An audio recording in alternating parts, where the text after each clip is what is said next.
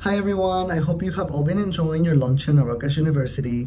My name is Eric Vasquez Reyes and I'm excited to share with you the incredible experiences and opportunities this program has to offer. So just a little bit about me, I'm going into my fourth year at Harvard University studying computer science. Currently, I'm taking a coding course through a program called CodePath, which helps students from FGLI backgrounds get more involved in the tech world. I'm also part of a program for CS and engineering students at Apple, and I just recently joined my first startup at Harvard. In the future, I really want to work at a big tech company like Apple or Google and become a software engineer or freelancer. Now, let's hear from some of our program alumni about their own journeys and achievements in STEM. Hi everyone, my name is Emily Seppin. I attended Montclair State University and I majored in Earth and Environmental Science. Hi everyone, my name is Camila Marrero. I am actually now a graduate of Rutgers University. I graduated with my bachelor's in neuroscience and behavior and a minor in biology. My name is Chibuka Hara and I am a rising third-year PhD student at Lehigh University, and I'm currently studying bioengineering, in particular tissue engineering and regenerative medicine. Hi everyone, my name is Troy Slade and I'm a rising junior at Yale University studying mechanical engineering. I was a part of the STEM Ambassadors program from 2018 to 2022. I'm Jaden Hamlet. I am a rising senior at Stockton University studying environmental science with a concentration in environmental quality. During my undergraduate degree, I was very active with research and other STEM activities on campus. I was very active in the research community on campus, so I've looked at research regarding the end Permian mass extinction. I've looked at time periods about 56 million years ago. I had the opportunity to create my own project in which I used pollen as a climate proxy to see how different vegetation responded to changing temperatures, and which may have resulted from increased carbon emissions in the atmosphere. Right now I'm actually taking a gap year. I hope to apply to physician assistant school. I know technically medicine is not under the STEM scope, science, technology, engineering, math, but it is very closely related. What I do on a day-to-day basis is to repair cartilage tissue within our knee joints, so that patients won't have to suffer from osteoarthritis.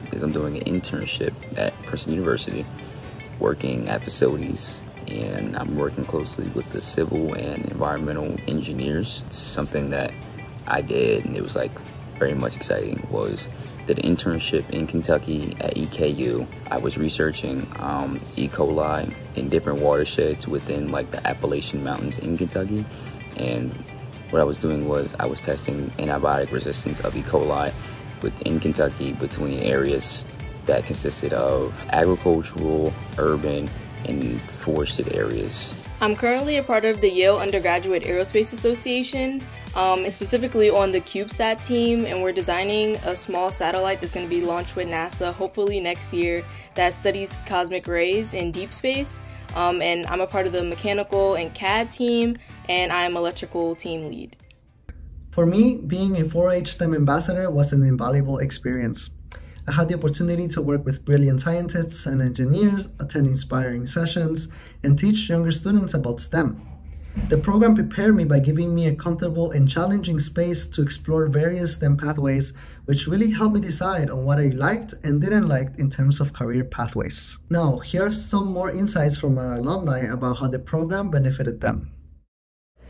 I definitely do think I benefited a lot from the STEM Ambassador program. When I was younger, I was really stuck on being a marine biologist, and during that time we did a lot of panels with other professors of the university, and I actually got really interested in the neuroscience professor and the presentation that they did for us. So that kind of broadened my horizons a bit, and ultimately I did decide to go into the neuroscience field.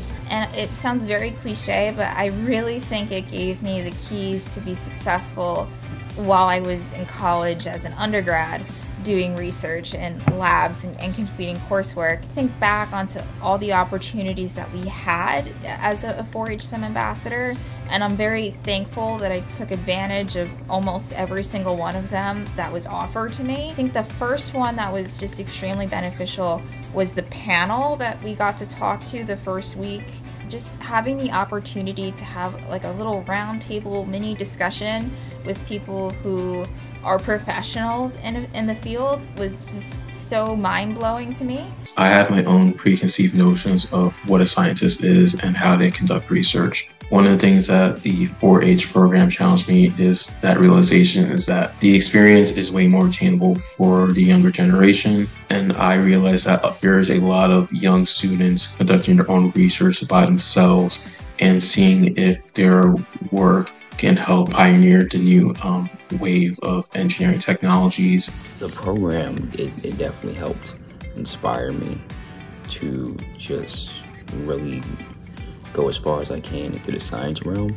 The thing I benefited from the most was having the ability to interact with other professionals within different industries in STEM, and also being able to think creatively and innovate with my peers.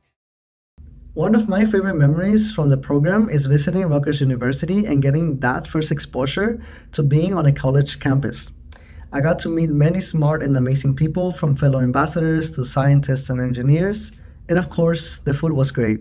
Now let's go hear some favorite memories from our alumni.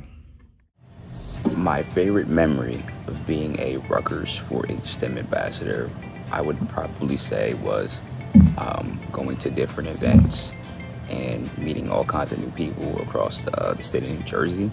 So some of my favorite memories of being a 4-H STEM ambassador is working with children as they are beginning to work with different tools and techniques related to STEM. I think the first one that comes to mind, though, is the scavenger hunt that we did that first day coming to camp.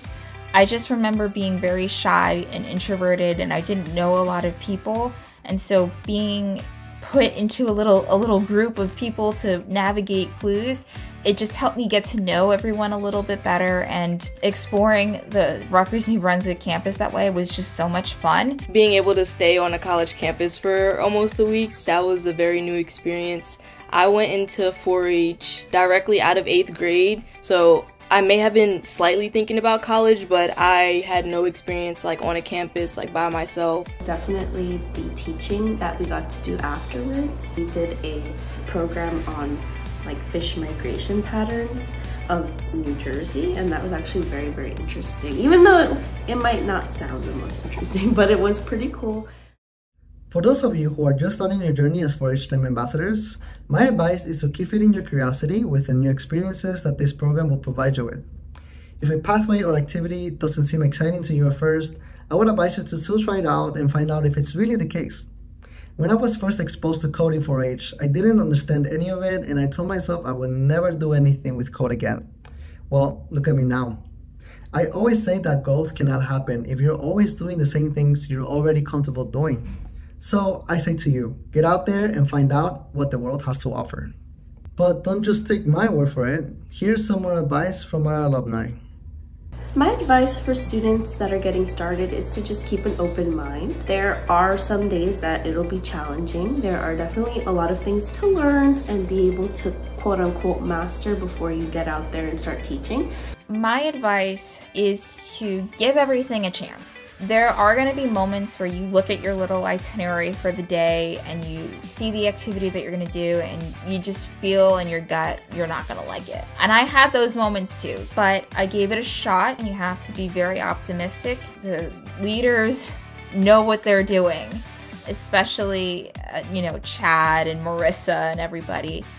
Give them a chance because they will help you figure out your STEM journey. Some advice is be open to all things and try not to be as closed off, because you don't know where any of those opportunities can bring you, whether it be inspiration or, things might, you might go somewhere or meet somebody and they expose you to a new light that can help you, forge a new path. And all those being open really does help. I would say to network, take up every opportunity that you can, keep track of all of the hours that you're putting into the program, because you will need it eventually when you're doing applications or you just want to have that as in your record. Put your best self forward when you meet people and interact with people, and value teamwork and working with others to get certain goals accomplished.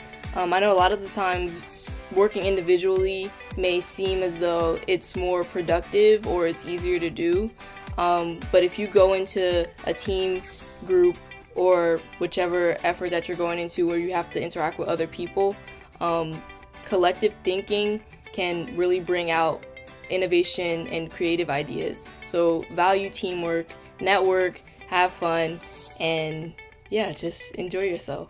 In closing, I want to encourage all of you to make the most of your time in the 4-H STEM Ambassador Program. It offers countless opportunities for growth and learning. Thank you for watching, and I wish you all the best of luck in your STEM endeavors. Bye!